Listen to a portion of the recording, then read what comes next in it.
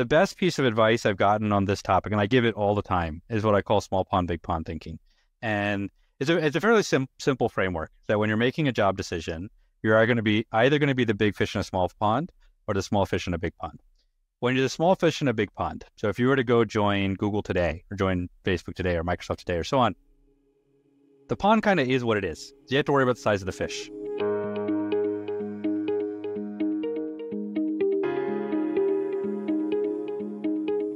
Hey Shishir, thanks for being on Arda Spotlight. Live long and prosper. Thanks for having me. I love the theme. Yeah, it's really about helping our members and our users learn from literati and glitterati like you. So we're hoping we'll be able to shed some of the spotlights into how you've thought about life, how you made pretty big decisions.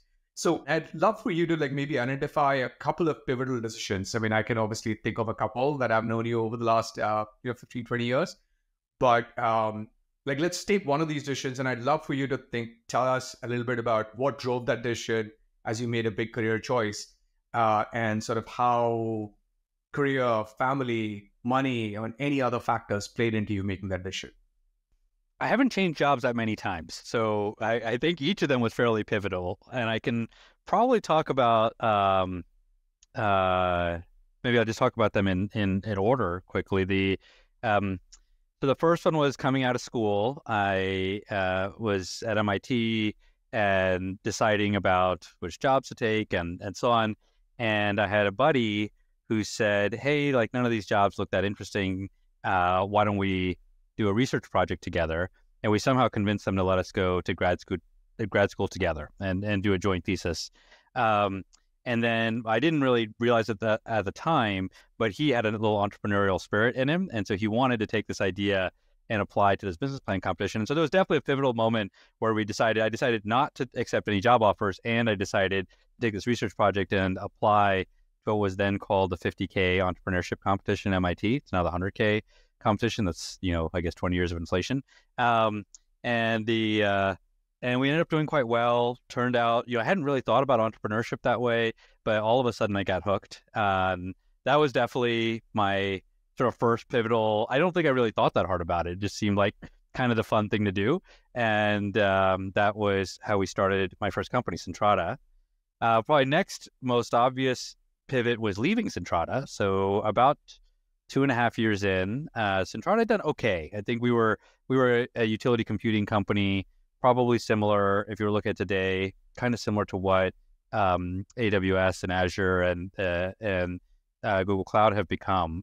But we were probably 10 years ahead of our time, maybe 8 years ahead of our time. There was no such thing as virtual machines. There was no such thing as containers. All the basic ideas that allow, the building blocks that allow you to run compute at scale as a utility just didn't exist yet. And so we had basically become a big enterprise software company. And, there was this really interesting conversation I had with a advisor of mine, this guy named Peter Rellin, who's at the time he was the CTO of Webvan. The company doesn't exist anymore, but it was for the modern or the old version of what today is Instacart, is Webvan. And so I was talking to Peter and I said, hey, we're building this enterprise application, and I have to admit something. I use this term all the time. I have no idea what enterprise application means. I went to a pretty good college. I took all the courses. This is not a term that actually means anything to anybody. And he kind of laughed and I said, so can you define it for me? He said, I'll give you 2 definitions. And so one definition he gave me was, he said, an enterprise application is where you take a group of people, you find some process that they're doing over and over and over again, and you find the best way to do that process, and then you write software that forces them all to do the same process the exact same way over and over again, and you turn humans into robots, and that's how you create scale. And that's one definition. It's the least inspiring definition of enterprise applications you can find. And the second one was you take a group of people, you find out whatever spreadsheet they're using to run themselves, and you turn that spreadsheet into software. And that one really stuck with me. And every customer we onboarded into Centrata, basically what we were replacing was doc spreadsheets and slides. And so the reason I tell all of that is this is back in 2001, 2002. So when I decided to move on from Centrata basically became a consulting company, stopped being as interesting for me. decided to move on. Um, One of my primary investor at the time was Vinod Khosla. Now, at the time, he was at Kleiner Perkins. Now he's at Khosla Ventures. And Vinod tried to convince me not to leave. And then he said, hey, if you're going to leave, at least go to something in the Kleiner Perkins portfolio. And I said, okay, which company do you have in mind? And he said, well, there's one that's really hot right now is these two Stanford guys that started a new search engine. It's called Google. You might really like it. Why don't you go talk to them? And so I go over to talk to Larry and Sergey, and they actually hadn't hired any PMs yet. So this is go be first PM at Google. And I ended up turning them down. And the reason was because I had an old boss of mine. I'd been an intern at Microsoft. And I had an old boss of mine who called me up and said, hey, we're starting a new project. We're going to turn Office into a front end for business applications. And I just thought the idea was like so obvious to me. Like I just gotten out of this conversation with Peter Rellan about how people have mixed up what an application is and what a document is. And I just thought it was really exciting. And so I turned down Google. My wife still calls it my $1 billion mistake. And I'm sure we'll end up coming back and talking about that as well. But to me, I was just so excited about the idea. I said, forget it. I'm moving up to Seattle. It was a very risky personal decision as well, because I was at the time, I just gotten engaged to be married. And with the sort of premise of like, we're going to settle down in the Bay Area. And like, I had to call up my wife and say, I'm taking a new job. And by the way, we're moving to Seattle. And that was not a fun, I guess, fiance at the time, but she agreed to marry me anyway. So that all worked out okay. So that was probably the next one. The next career decision I made was when I was leaving Microsoft. I thought I was going to stay at Microsoft for, maybe a couple years. At the time, like when you're 22, 23 years old, a couple of years seems like a long time. I ended up staying there for 6 years. Ended up working on Office. That project ended up getting killed, which is also interesting learning in corporate politics. Worked on Windows and I worked on SQL Server. And when I was leaving, I thought, okay, that's enough big company. I'm going to go to a small company. And I ended up, another interesting decision was the Google folks had sort of stayed on me through all that time. So a guy named Jonathan Rosenberg, who I know you know well, Jonathan was running product at Google, had since back then. And he had just, every few months he would ping me and say, how's it going? And so I told him, hey, I'm thinking about coming back to the Valley. I'm pretty sure I'm going to start a company. Be happy to chat about ideas. He said, why don't you come talk to the people at Google? And at the time, my initial reaction was, I'm not going to Google. I'm coming out of a big company. Google's now a big company. I missed my chance. Google's now a big company. I'm going to go start something else. And he said, just come talk to people. And I ended up spending a day at Google. And this was, in the era before, like, a lot of little things were starting, but were not really real yet. And so there was, like, I think Chrome had just launched, but there was no Chrome OS. There was no, I think Android had been purchased, but hadn't shipped yet. There was, and so we're going through, and basically the whole day was them exposing me to all these new things that are coming. So I end the day in Jonathan's office, and he says, what do you think? And I said, I don't know. I kind of feel like interesting ideas, but still feels like a big company to me. And he got kind of mad at me. And he said, what are you talking about? This is like, we're just getting started. And this is like what Microsoft was like in the early 90s. Now what Microsoft is like now. And you definitely have to come. And by the way, you saw all these things that we're doing that are new, but even in like the core ad space, which is the heart of the business, he's like, we're just getting started. I mean, all the money gets spent on these stupid television ads and nobody even watches these television ads. And that was his last sentence, right? As I leave his office and like, I got to go get on a plane, and I'm leaving his office. And for some, as dumb as it sounds, that fact was news to me. They're like, all the ads I'd never bought or sold an ad in my life. And he said, all the ads are in TV ads and nobody watches TV ads. And that just like really got me thinking. And I ended up sitting on the plane. I wrote a little memo that was called, Why Doesn't Television Feel Like the Super Bowl Every Day? This was 2008. So it was right after the Super Bowl.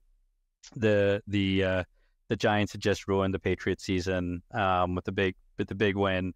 And we had everybody over to watch Super Bowl at our house. And one of the things I remembered was everybody wanted me to rewind, not to watch the plays, but to watch the ads.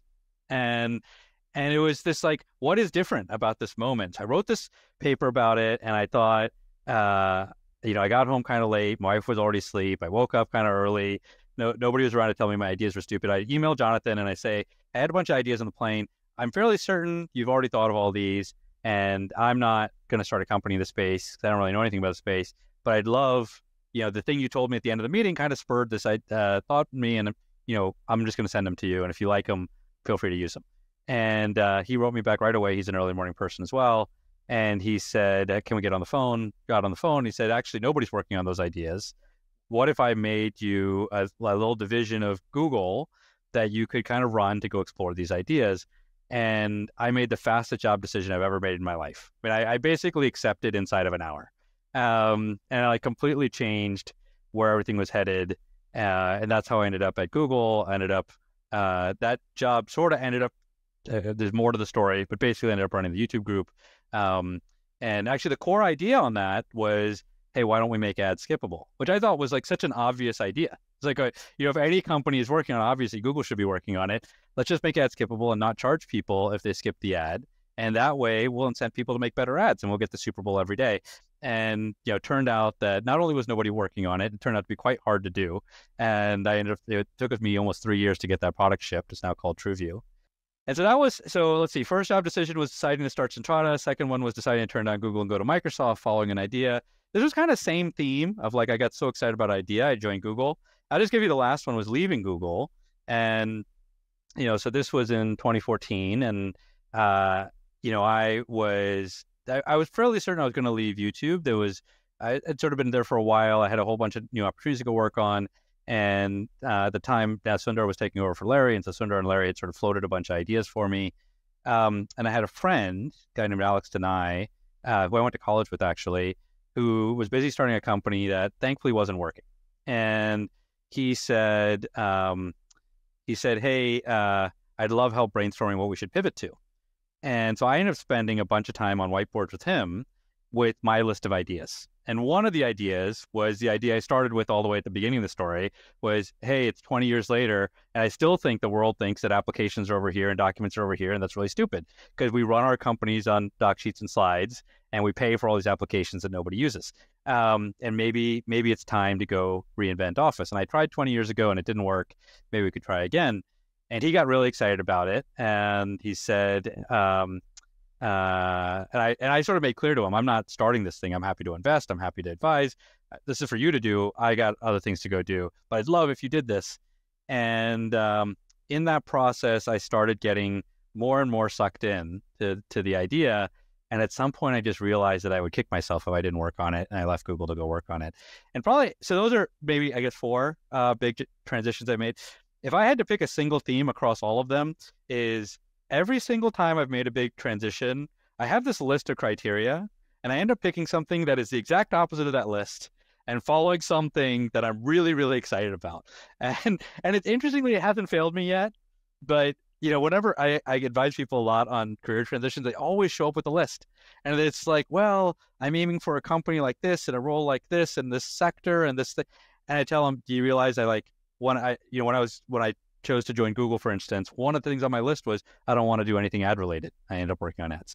When I was thinking about each case, I've ended up sort of throwing away the list. And so if I had to give any advice coming out of it is, leave yourself open to opportunities that may not fit your rubric. Because sometimes the best opportunity just kind of breaks the mold a little bit. So anyways, those are some of my it's super stories. Fascinating because you're one of the most structured people I know in terms of thinking.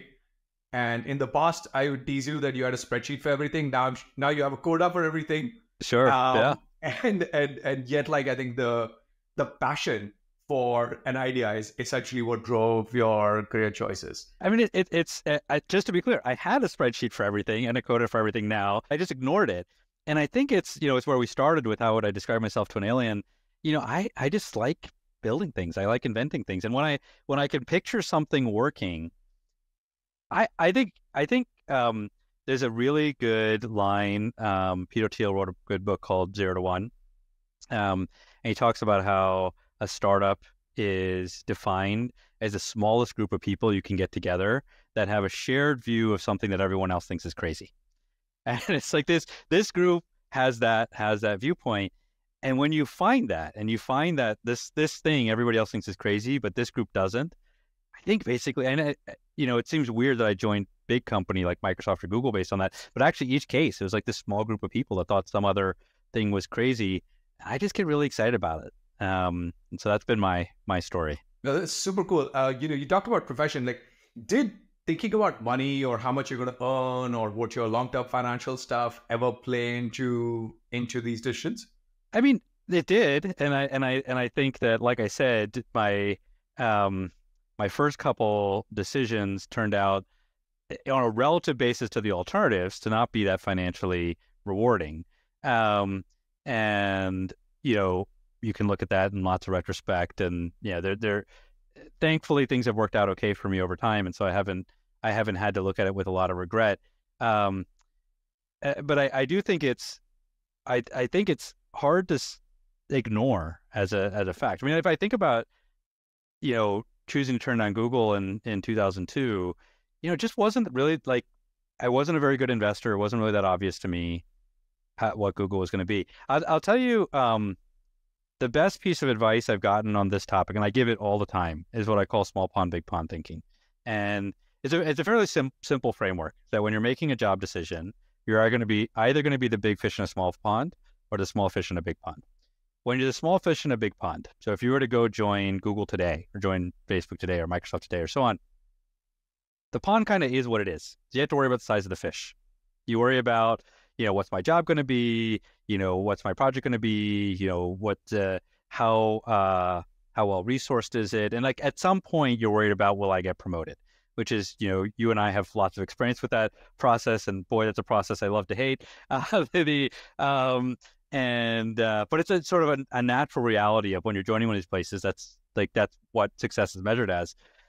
On the flip side, if you're going to be the big fish joining a small pond, and relative to those ponds, basically every pond is a small pond, you have to worry about the size of the pond, not about the size of the fish. And interestingly, most people are pretty bad at this. And by the way, I don't say that. There's a lot of reasons why that's true. I mean, first off, your economic returns tend to be oriented towards the size of the pond. So you're probably going to get stock. But it also happens that most of your career goals are aligned with the size of the pond. Because ponds that grow tend to attract better people, you tend to learn more positive lessons, you tend to learn new skills because you want to learn skills when things are working. It's not that you can't learn things when things aren't working, but you learn better things when things are working. And so I'll often tell people to come to me and say, hey, which of these decisions should I make? And many times they'll be looking at a big pond and they'll like misunderstand the fish part of it. And so I'll help them through that. Or they're looking at a small pond. And generally the question I ask them is, pretend you weren't joining and just tell me if a friend called you and said, I want to invest, a large portion of my capital into a single company. How excitedly would you tell them, invest in this one pond? And if I go back, that's a piece of advice I give all the time. Interestingly, and I don't live life with a lot of regrets. I'm quite happy with how things turned out. But if I go back to 2002 and look at my signal, all the smartest investors out there told me you'd be crazy not to put every dollar you have into Google. I mean, even in 2002, it was really obvious that it was going to be. It was going to be. I don't think anybody understood. Everybody was off probably by 2 orders of magnitude, but it didn't matter because it was going to be 10 orders of magnitude bigger than where it was going to be. And I just kind of ignored it, which thankfully for me allowed me to work on a project I really cared about, and put me on the path to build what I really wanted to build over time. But it's interestingly probably the most important advice I give people is when you're making a job decision and you start thinking about money. When people hear that, interestingly, Google's offer to me was $10,000 less than Microsoft. So actually, in my economic model, the Microsoft one was safer. Now, as dumb as I think it was like $90,000 a year versus $100,000. I mean, thinking about it in the big scheme of things, like the idea that was even how I thought about the economics, I attributed basically zero value to the Google stock because I didn't know how to think about it. I think that's actually a mistake a lot of people do even today. Like I've had conversations with people where they think like they're in a startup and it's zero value.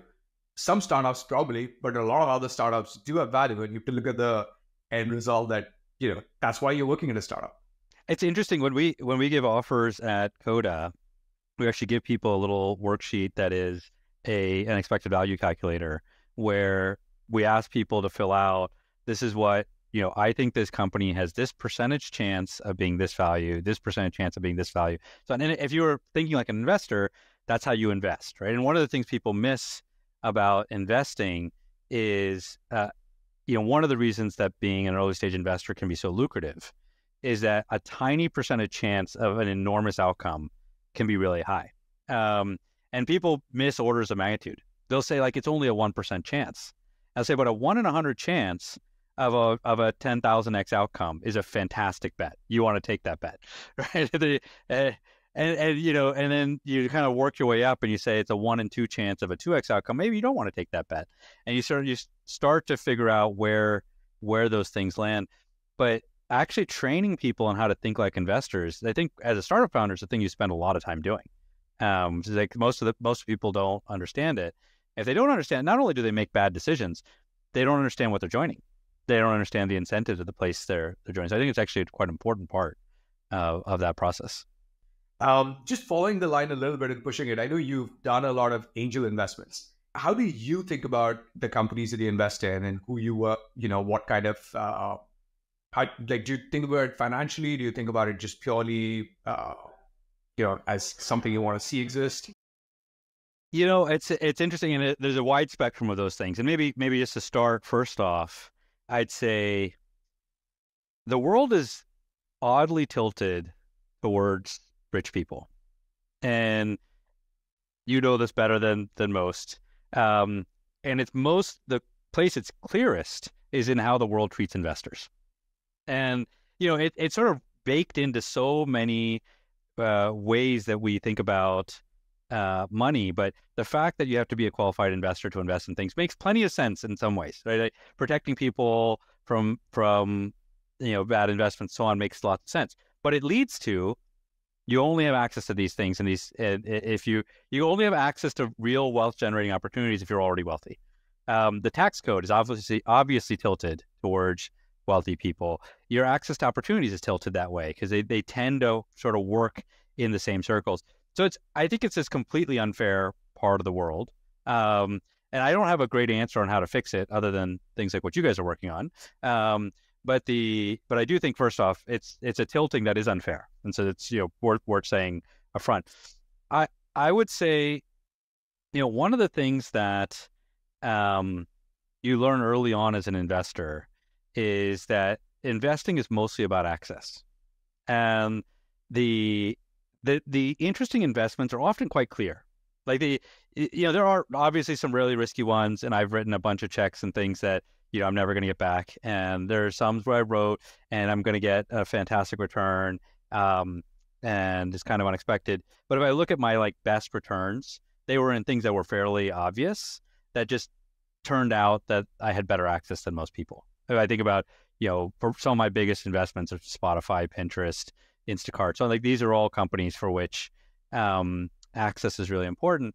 And the main thing I'd say about those is if you're valuable to others, then compensation comes. And I think it's really important not to trade it. It's important not to condition it. But in each case, those relationships started with a great conversation.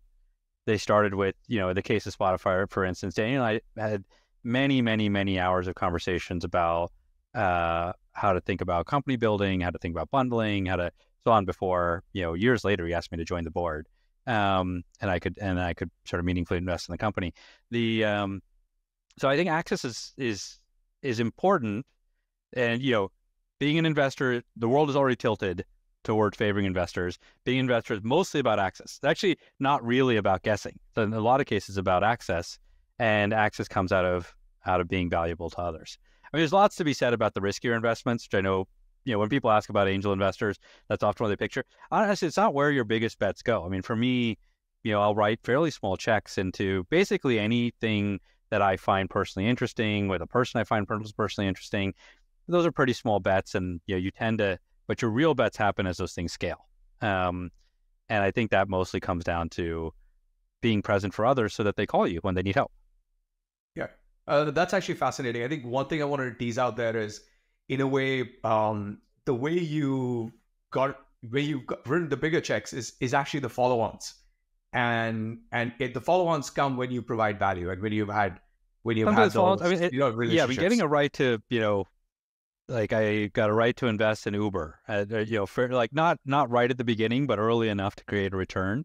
And that's all about providing value. But it was well past the point where everybody knew it was going to be a big company. Those are the opportunities that are kind of uniquely create that way. If I go back a bit, am I a better angel investor than others? I don't know. I don't think so. I don't think I'm.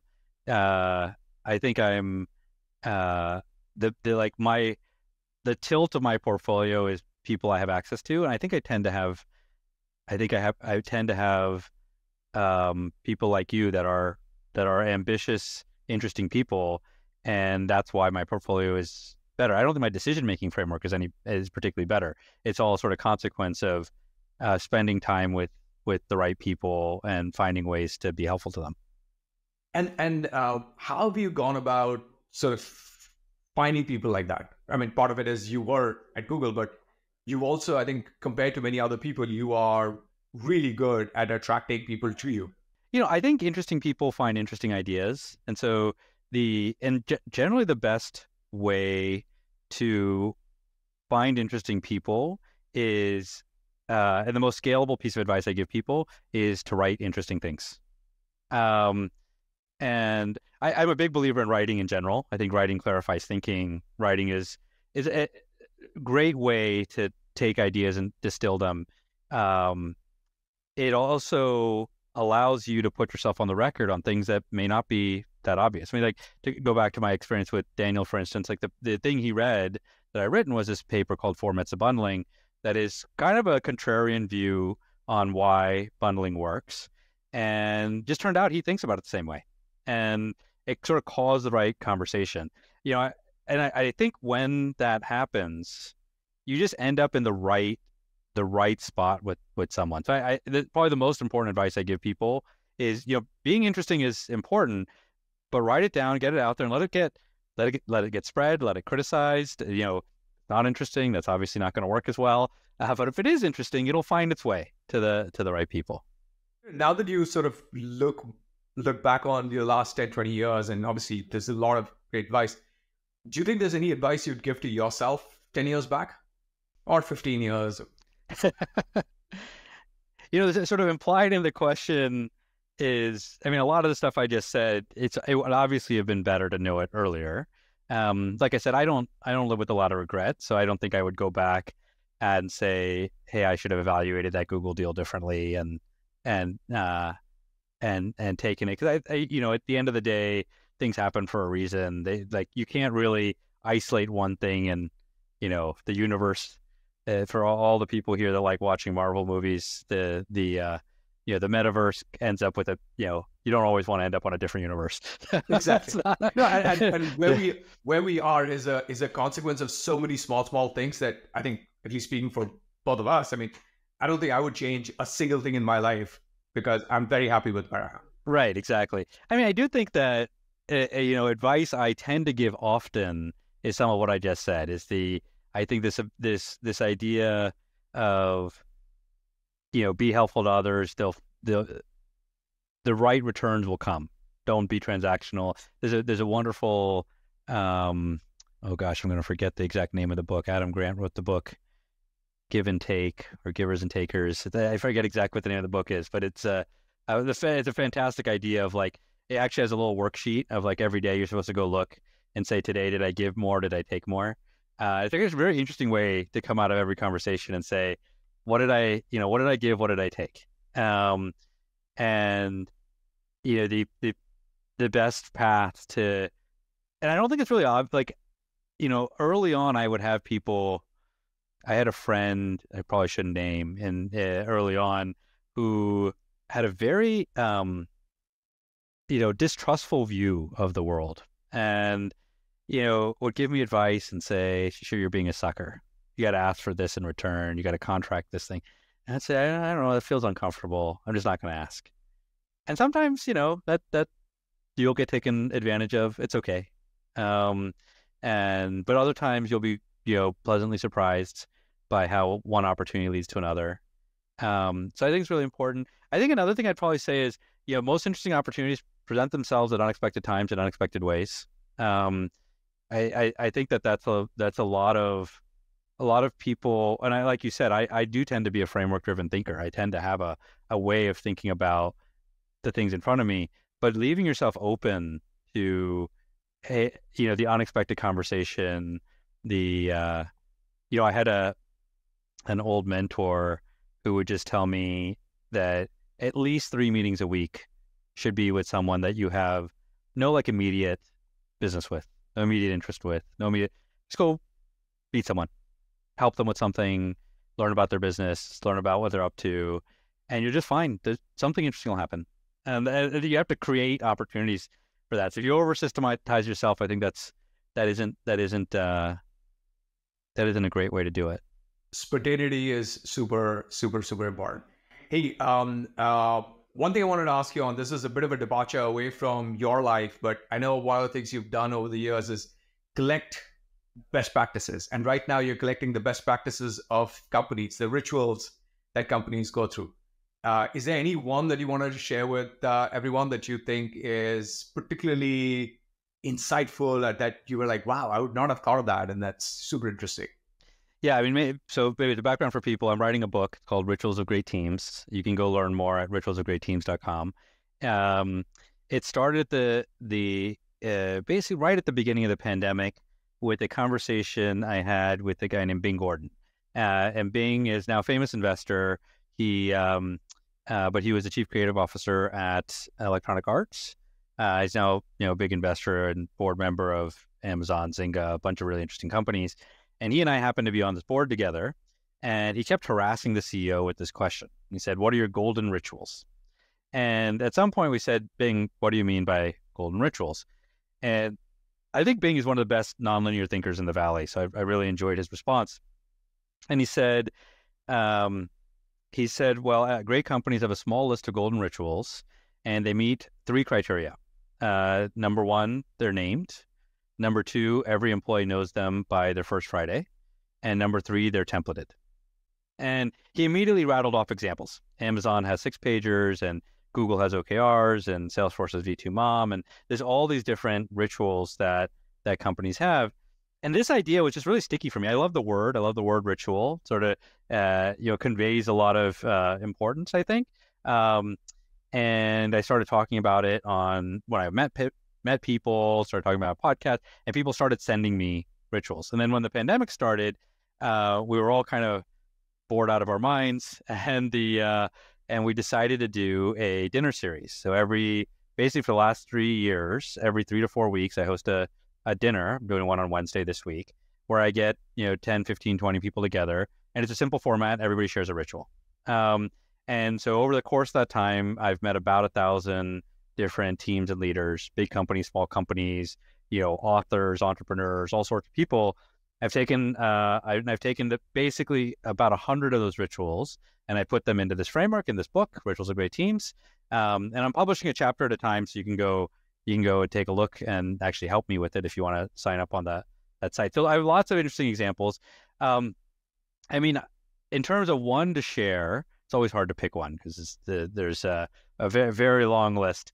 Maybe I'll just share first off the one that would be true of Coda. So if you were to ask an average Coda employee on their first Friday what the Coda golden ritual is, they would almost certainly tell you about a thing we do called Dory and Pulse. And it's a very simple idea. But if you come into a Coda meeting, you'll see we have a written culture. You'll see a write-up of what we're trying to review. And at the bottom of that write-up, you'll see what we call Dory and Pulse. So Dory is how we ask questions. So rather than talk over each other or raise hands in a meeting, everybody writes down their questions and they vote them up and down. Dory's named after the fish who asks all the questions. And at Google, for ex-Googlers, they'll remember it as the name of the tool we used for big all hands. But at Coda, we use it for even fairly small, even if it's a 2-person meeting, this is how we'll do it. And it's meant to remove bias. And then the other thing we'll do, which is probably even more important, is Pulse. So we'll have a decision we need to make, and we have a little table there, and everybody writes what their viewpoint on the decision is. And generally there's a score or a number. I agree 1 to 5, and then you write why. And the way we do it is we hide everybody else's until you're done writing.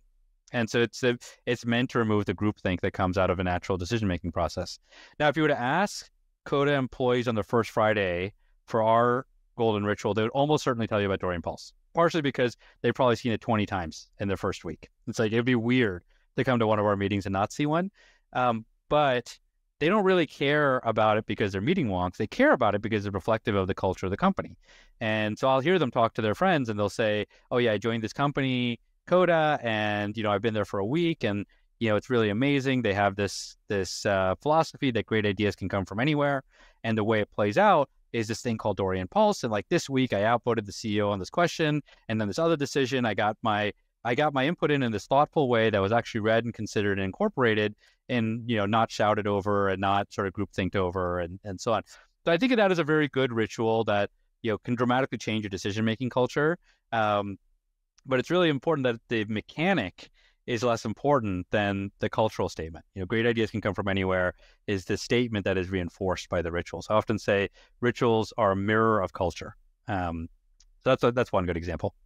Oh, that's a great example. Thank you. I mean, I've known about it, and we do a little bit of Dory ourselves, and over the years we've created a couple of rituals. At Arda, we have a ritual of kudos that we offer every Thursday. We have our assemble every Thursday. And then there's another one which didn't start off as a ritual, but has become pretty interesting, which is called Spotlight. So every artisan gets about 40 minutes where they talk about their life. And it started initially because we were a distributed company and started during the pandemic, but eventually it's turned into something that's really positive. It's fantastic. Yeah. So yeah, totally see the part of ritual. Yeah, absolutely love them. Shishir, thanks for sharing so much with us. I just want to close up with one quick lightning round of a couple of questions. Okay, so not much thought. You can just answer them. So these will be fill in the blanks. So if you want to prosper, never underestimate the power of paying it forward. Paying it forward. Fantastic. Yeah. Anybody who hasn't watched that movie, you should go watch that movie. It's very good. It is a good movie. Yeah. It is a good movie. The 3 key ingredients of a long, fulfilling life are 1, 2, 3. Oh boy. Okay. 1, 2, 3. Happiness is about the delta between expectations and reality. So I think many people focus on reality, but actually expectations are what create happiness. The second one, I'd say this was the end of my high school graduation speech, is never let play get in the way of work. Never let work get in the way of play. Balance is very important. And maybe relevant to this group, your personal health is an investment only you can make. Most other things, other people care about too, but your health is uniquely your problem and your responsibility. So I think that's a helpful one as well. That is beautiful. Thank you so much, Shishir, for having spent this time and for sharing all of your observations and great insights with all of our listeners. Thank you. Thanks, Caesar.